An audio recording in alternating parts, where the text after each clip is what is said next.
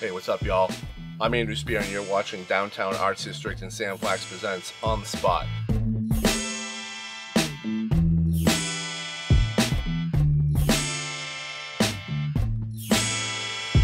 So I'm here at Sam Flax in Orlando, and I'm checking out some of the fabulous products I like to work with. And one of the products I like to use a lot is Prismacolor markers. The beauty of these guys is that you can throw this down as an underpainting and then come back with the Prismacolor color pencil on top of it. It makes it look so much richer. It looks like a painting when it's done. It's crazy.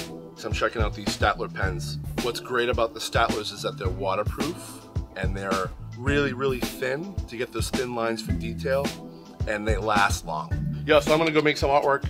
Stay tuned for the next episode of On the Spot.